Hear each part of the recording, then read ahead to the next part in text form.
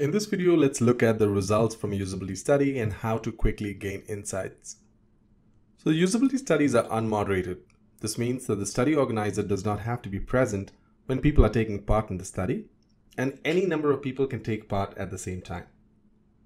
You decide when a study is complete, and you have the option to close the study to prevent additional people. As and when people complete the study, the results automatically update. What you see here is the study overview report. It's been designed to generate quick insights without having to review the session for each and every participant. From here, you can see how many people completed the task and the average time required. In this example, the first task was completed by 9 of 11 participants. So naturally, this is the one we should be inspecting in more detail. Clicking on the task item will show a more detailed report for each participant. The detailed report shows the metrics for each one. That is, whether they completed the task, whether it took them longer than average, and the number of steps or clicks required. We can see that the last 2 participants were marked as unsuccessful because they needed guidance to complete the task. If you see a play option listed for the participant, you can watch a recording of their session to understand exactly what happened. And clicking on the play will launch the video player in a new tab.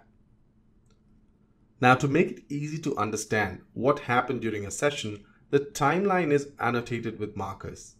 The color and shape of the markers represent whether they used the prototype as expected. If there are no usability issues, you may only see the blue circles as markers, which is not the case here. The red markers are shown when there are interactions we did not expect. You can of course play back the entire video or jump straight to the portion where you see the red markers. If the participant enabled voice and camera, you will be able to see their face and hear them as they use the prototype. You can switch between participants or tasks using the navigation on top, or use the arrow keys, left and right to switch between participants, and the up or down arrow to switch between tasks.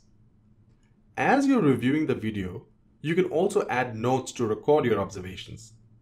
This will also add a note marker in the timeline. Now this is handy if multiple people are going to be analyzing the video. If you created the usability study in a group workspace, other members will automatically have access. If for some reason a video is not available, you can view a clickback report for each participant to see exactly where they clicked in the prototype. Now, in addition to video recordings and click maps, you will see a sub-report that reveals how participants use the prototype. This report is useful if you have designed multiple ways to complete the task and you're looking to find out which was more popular.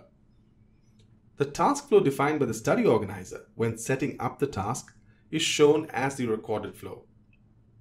If more than one user uses a different flow, it'll be captured as an alternate flow. You can see how many people use the recorded flow versus the alternate flow.